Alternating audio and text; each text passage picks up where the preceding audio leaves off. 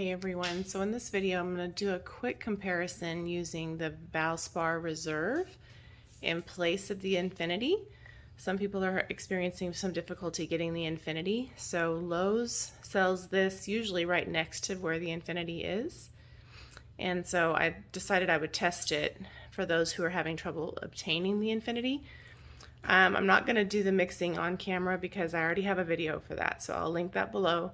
I use the exact same ratios, which is 3 parts of this to 1 part of the Jo Sonja. So I'm just going to kind of show you how it performs, and so I'll talk through that. So I just wanted to show you what the can looks like. Let me turn the flash off for a second. I don't know that that really helped you, but that's what it looks like. It's base C, untinted, semi-gloss interior. And I did speak with the paint manager at my Lowe's. She said that they're not discontinuing the Infinity, they're just having a hard time keeping it in stock. But I was also told that this is basically them rebranding the Infinity with the same recipe. So I'm not sure how true all of that is, but I decided it would be a good test for those of you who are having a hard time getting the Infinity. So we'll do a small 7-inch hexagon, and then if that is successful, we'll use those same colors on a 12-inch round. All right, stay tuned. Okay, so first up is going to be our 7-inch hexagon. So we're laying down our house paint. In this video, I used Walmart Satin Color Place as my pillow. I do have a mixing video, as I mentioned below, where I used Glidden Premium in Eggshell. So, but I will still list the mixing video for you. First color is Permanent Violet Dark by Golden, and it's a fluid acrylic. The second one is Salmon Gum by Matisse, and that's the Matisse fluid. I forget what they call it. And then third is African Jade, which is a pigment from Colourarte. It's a beautiful color. Fourth is Cypress from Holbein, which is a heavier body paint, or at least a medium body paint. So I tried to use kind of a diverse group of paints to test this out. And this last pigment is Glass Wings from Colourarte. This is part of the Bling line. And then we have Phthalo Turquoise from Golden. And then the last paint color I mixed up with this pouring medium is Australian Sky Blue from Matisse, and that's a fluid as well. So the reason I mixed up several different brands and several different types is I wanted to see how, you know, it responded to everything. The cell activator we're using is Atelier Blue Black.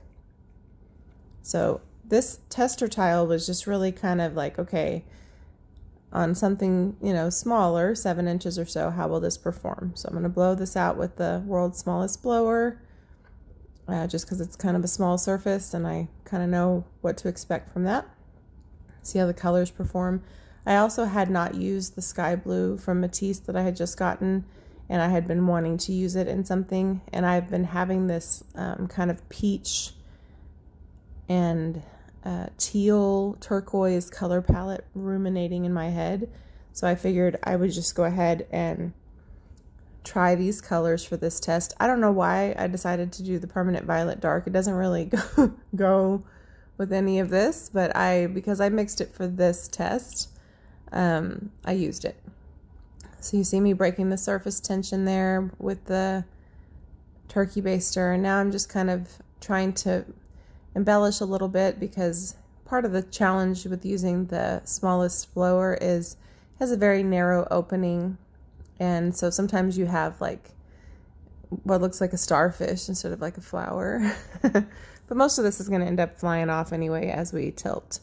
So my impressions so far at this point are that this is a perfectly clear untinted base. I tested it. I put it on a white piece of cardboard and a black piece of cardboard, and it dried perfectly clear. The consistency is nearly the same as the Infinity.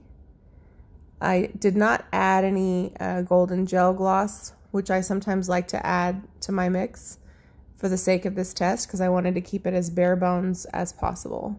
So you saw on that 7-inch, it performed really well. The tile turned out, that 7-inch tile turned out really beautiful. I've already resined it. It dried nicely. So far, I'm impressed. Now, just a note going into this 12-inch round is, if you follow my channel, you know that I am actively working on going bigger with my blooms. So doing a 12-inch bloom is way outside of my wheelhouse at this point. So I would not judge the performance of the Valspar based on the outcome of the bloom, but rather I want to see how it performs, how it mixes with other colors, how the blowout does, you know, do the cells seem to hold their shape, all of those things. And some of those things, a great deal of those things, have to do with the artist's ability too. But I am pleasantly surprised at how this turns out. This is one of the largest blooms I've done successfully on a 12-inch surface, so I'm pretty excited about it. So we're going to use the same colors. I almost left the Permanent Violet Dark out just because I really want the focus of this to be kind of the peach and the turquoise and the teal. But again, I mixed up all these paints for the purpose of this, so I decided to just put it in there anyway. So again, we're using the same pillow paint. The one thing I noticed with this, and you'll see there is one particular part where I really tried to spin off something I didn't like, or tried to tilt it off. That's really the only issue I've had with this pillow paint, is if you over tilt or overspin, you get a little crazing, or flocculation rather, on the side, only the sides, which I think that's probably true of any paint. So that's not necessarily the Valspar, that's more of a pillow thing. So that's just for what it's worth. I get that if I over tilt or overspin anything. So I don't think that that's necessarily a representation of the paint, but sometimes it's just, you can only push paint so far before the pigments kind of break apart. So we've got the Permanent Violet Dark down. This is the Salmon gum on top of it. In some of these I used way larger puddles because I only had like a smidge of paint left and I didn't want to waste it. So I maybe shouldn't have done that, but that is what I did. So here comes the African Jade from Colourarte. I think this color is so beautiful.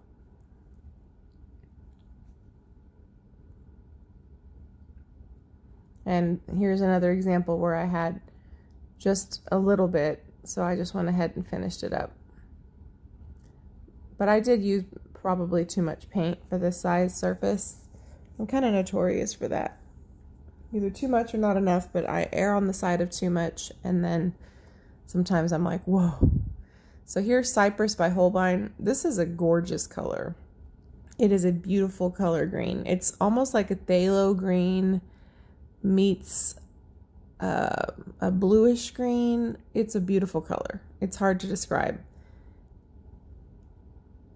You know, you see all these colors and you're like, well, that looks very similar to this. And I'm sure that it is similar in some ways to something else, but it is a gorgeous color. And I'm kind of messy with my puddles, so. But I hope that this will serve as a good alternative if you are having trouble getting the infinity and that is the preferred pouring medium that you use. This is Glass Wings from Colourarte. I adore this color. I want to put it on everything. It is a gorgeous color. This is part of the Bling It set, not the most recent one, Ancient Treasures, but the one that's called Glass Wings. And don't forget, you can save 20% on anything on the Colourarte site using my code below, which is Mandy1120. Just outstanding stuff. Both of those Bling It sets are incredible. And then our Phthalo Turquoise, which is always a fan favorite of everyone's. I love that color. You can tell I'm just like putting it everywhere. And you can see when you put the Phthalo turquoise down how it's uniquely more blue than the Cypress. So when you first lay down the Cypress, you're like, oh, this might be more like a turquoise or a Phthalo turquoise. But I do feel like I used a little bit too much of the sky blue in this color just because it is an opaque color and it can be very domineering. But I do like it. I think if I were to go back, I would probably use maybe 2/3 of that, because you'll see when we blow it out. It's a beautiful color though, but it totally kind of dominated the center. Again, we're using the Atelier Blue Black Cell Activator. Also, I do have a Bling affiliate link below. You're welcome to shop using the link. It helps our channel. Most of my regular paint, you know, non-pigment, non-metallic, I get from Bling. So all of the Matisse colors, the Cypress color, the Atelier, I got from Matisse. I got from Bling. So it's a great resource to find things like that. So I'm just blowing it out a little bit with my mouth so that when I hit it with the hair dryer, I have kind of spread out that puddle a little bit. So on this is a travel size. I think it's 1200 watts. And I'm using the cool setting with high power. I don't know what the right word is for that. So it's on high with the cool setting. Let me put it that way. Each hair dryer is different though. You know, if you're using like an 1800 watt, you may not be able to hit it on high. So not the most perfect blowout, but this is the struggle for me with going bigger, is finding the right tool to spread the bloom out where you don't have like 1/3 of it's looking great and then the rest of it has no cells, no lacing, none of that. So I am finally getting the hang of this little guy, and I need to practice more with the Yeeho, but it makes me feel so happy to even have this much coverage at this point. So what I'm doing here is trying to catch some spaces where there's still cell activator that I can gently blow across that color and extend the bloom a little bit. So when you do this, you need to be very gentle with your blowing, because otherwise you can just blow right down into it and totally mess up everything. Whereas you could really spin this out, and see what I just did there? You could really spin this out and it'll be okay. So at this point, I'm just really trying to maximize what I've already got on the surface before we embellish it a little bit. And I'm dragging my hair right into it, which is awesome. So you can see that I'm being very, very careful about how I blow it. And then we'll take a coffee stir stick and we'll move some things around.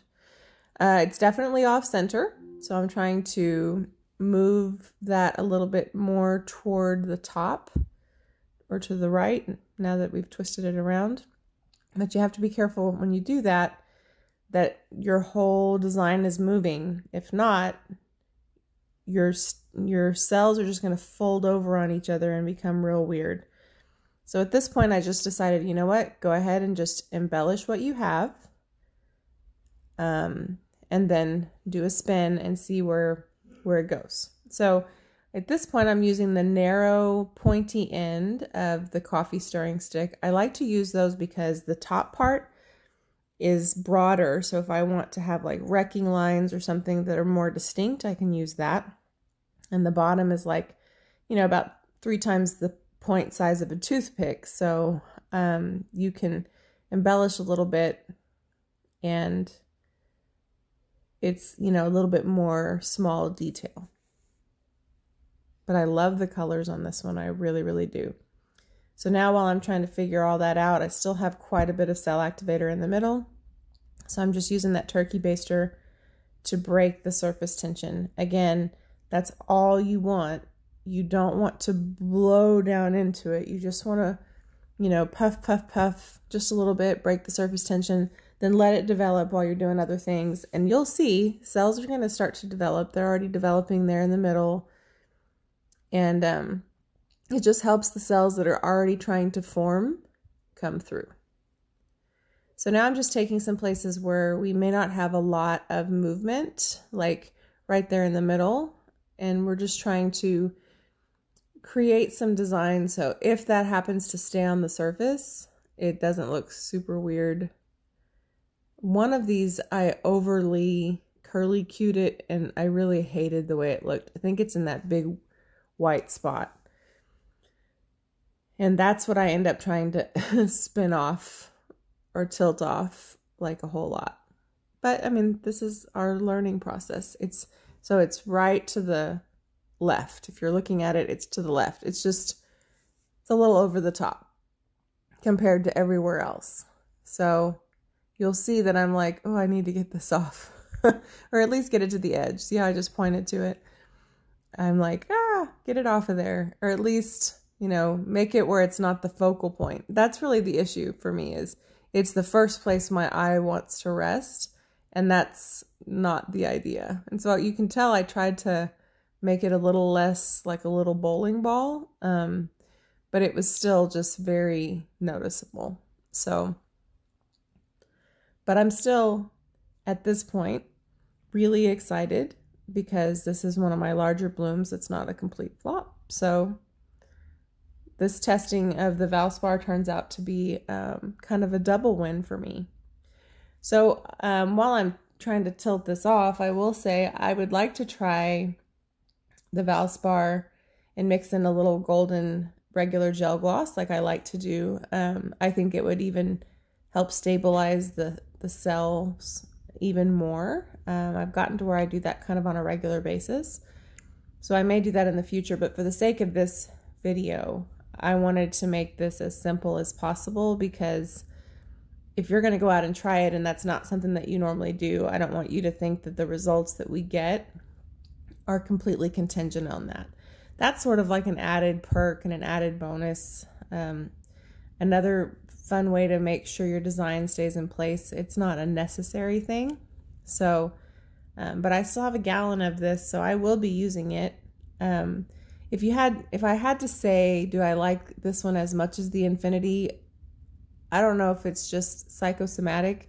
The Infinity is still my favorite, but this one it performs pretty much the same. So, and what they told me was that this Valspar is basically just a relabeling of the Infinity. And that made me wonder, because I was like, does Sherwin-Williams own Valspar? Because I never knew that. Apparently they acquired them. So if you didn't know that, now you know. I'm picking out that weird white cell. We're trying to blend it a little bit better. So apparently that's why some of the paints perform so similarly, is because they are the same company. Never knew that before this experiment. So I have not tried it with anything other than Jo Sonja. I'm not probably going to do that. I just wanted to see if my fellow painting buddies could not get the Infinity.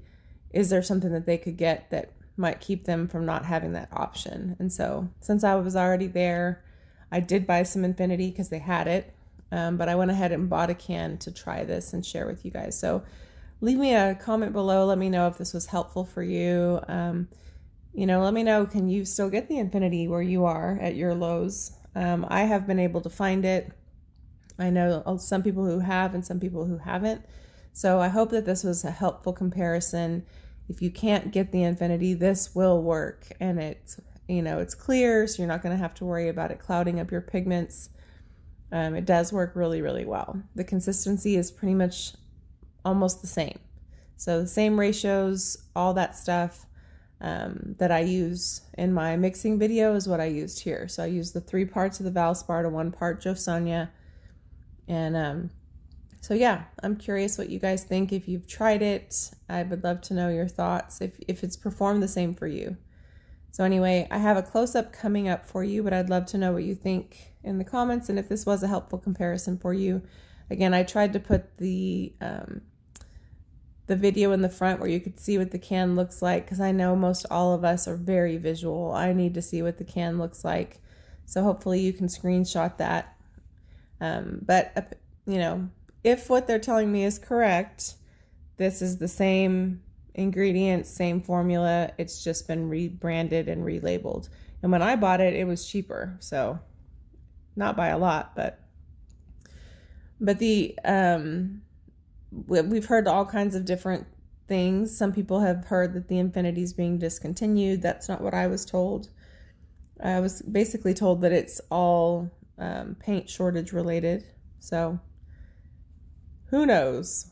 But we went through this before when Sherwin-Williams discontinued the HGTV or whatever it was called that we all like so much. So sometimes I think it really pays for all of us to try different things so we have something to fall back on if something should all of a sudden disappear, because that's, I think one of my fellow artist friends said, if they keep doing this, it makes me feel like I have to learn this technique all over again with a different pouring medium. And that can be true. Using a different ingredients can really shake things up. So I hope this was helpful. Again, I will link my regular mixing video in the description box below. In that video, I mix paint, pigments, prism pour, all kinds of things. So it should be very helpful as a resource. Just know that if you're using this, you're going to substitute this where I would use the Infinity. So here comes the close-up. Again, thank you so much for watching. All right, everybody, I'm really messy, but here's our close-up. There's a couple of spots that I wanted to tweak, but overall I'm really pleased. Beautiful colors together. I think if I were to do this again, I kept the colors the same for the sake of consistency, from that 7-inch hexagon to the 12-inch round. I like the accents of the permanent violet dark, but I think I could live without them, so I might have either put just a larger puddle of that salmon gum down, but I do like where there's a little accent of pink in there, so I don't know. This is what I'm not wild about, is where you have a random kind of purple measle. It's really kind of a cell, but anyway, I love the Australian sky blue, and I like how it plays with that blue-black cell activator and the glass wings and the salmon gum and the cypress and the phthalo turquoise. I just think those are beautiful colors together. And so far, this is a good alternative, I think, to the Infinity. So if for some reason we do have difficulty getting that, I think that this will work as a great medium. However, I have been adding a little bit of golden regular gel gloss to my mix, kind of on the regular now, and I think that that would even make this even better. So sorry about my hands, but this is, I kind of just added in either to my whole mix, or I added into pigments or fluid paint that needs to thicken up a little bit.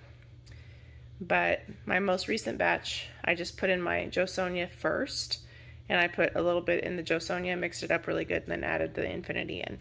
So I think this mix would work great with that little extra gel gloss, but it worked well for this mix. If you follow my channel, you know that I've been working on going bigger, so this is one of my biggest blooms I've done that I don't want to scrape, so super happy about that. 12 inches is pretty big for me, especially because me and the hair dryer have not always had a good relationship. So, but I think our cell structure would be even more awesome with the little touch of gel gloss. I'm a little concerned about these pools of cell activator, which is, that's just a bad blow on my part. Like, this part is great, but sometimes these pools don't dry well. But this Atelier cell activator dries very nicely. Like, if this was lamp black, which I do love, I would be a lot more concerned about that. But because this is a heavier body, it's probably going to dry really nicely. This little guy will look great under resin. So thanks again for watching my experiment, and I'll post a short once it's resined, of course. Take care, everyone. Bye.